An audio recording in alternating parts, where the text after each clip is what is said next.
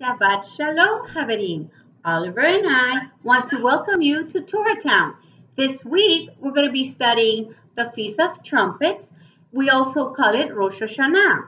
We're going to discuss why is this feast so important and what does the feast prepare us for. Oliver, are you ready to learn about Rosh Hashanah? Oliver, are you paying attention? Okay, so the first thing we need to do, Ollie, is we're going to wish all of our friends a Shabbat Shalom, right? Shabbat Shalom. Okay, guys, get ready. We're going to start learning right now. Yeshua Bread of Life wants to teach you this Torah curriculum brought to you from El Shaddai Ministries. Before we start, let us pray. Abba, we come before your throne of grace, and we give you thanks for the opportunity that you give us to learn about your word. We give you thanks, Lord, for your grace is better than life. Father, my lips will always worship you. Yes, Lord, I bless you. I will bless you as long as I live. I bless your name, and I will lift up my hands to praise your holy name. Thank you, Abba, for you have given us food.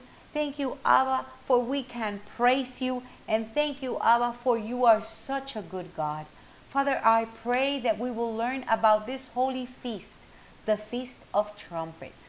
I pray, Lord, that we will celebrate this feast with joy, that we will bring our hearts to you, Father, that are full of fire because we are in love with you. Thank you, Father, and we bless you. In Yeshua's mighty name we pray. Amen. Let's look at these unfamiliar words that are needed for you to understand today's lesson. The first word is Rosh Hashana, which means first of the year. Israel is celebrating a new year. Happy New Year, Israel. We love you and we bless you. Would you believe that it's year 5781 in Israel? The second word is teruah, which means shout or blast.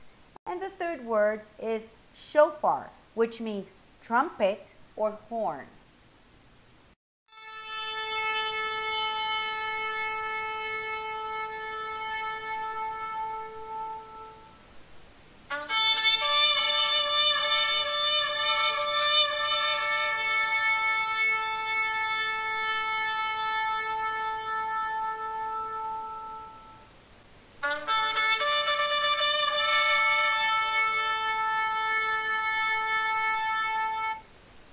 Blow the shofar in Zion, sound an alarm on my holy mountain.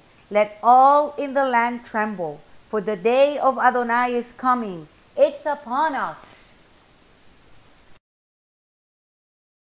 Okay, Haverim, let us dive into this important feast, the Feast of Trumpets. This is what the Lord says to the children of Israel in Deuteronomy 30:16. In that I am ordering today to love Adonai your God, to follow his ways, and to obey his mitzvot, regulations, and rulings. For if you do, you will live and increase your numbers. And Adonai your God will bless you in the land you are entering in order to take possession of it. Do you know that Adonai commands us to observe his feasts?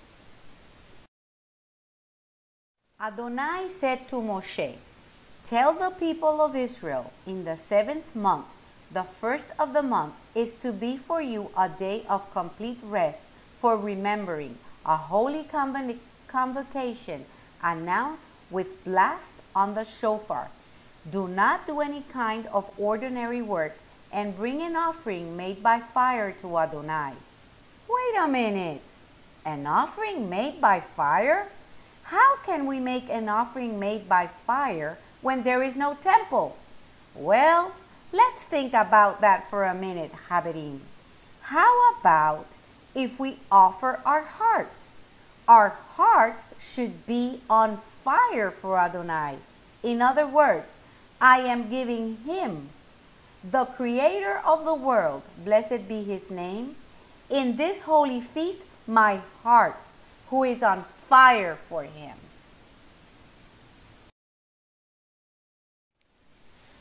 So why do we celebrate Rosh Hashanah?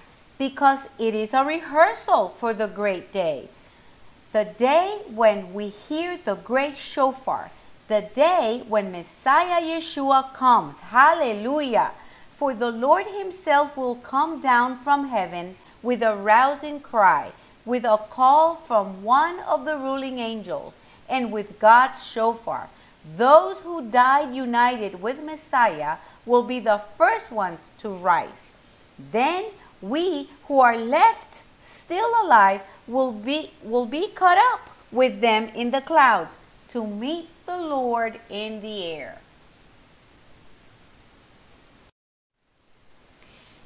Do you know the answers to these questions? Let me see. Do you know what feast day that Yeshua will return to earth? Yom Teruah, Yom Kippur, Rosh Hashana. What day do we practice the crowning of the king? Yom Teruah, Yom Kippur, Rosh Hashana. On what day does the king take the throne? Yom Teruah, Yom Kippur, Rosh Hashana. Let me wait. Yes, you are right. Yom Teruah, Rosh Hashana.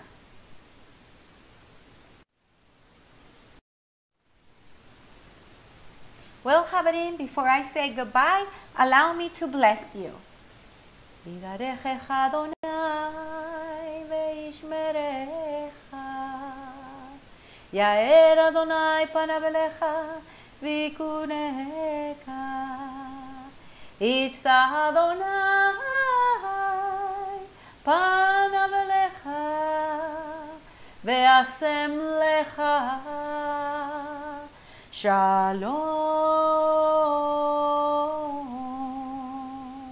May Adonai bless you and keep you.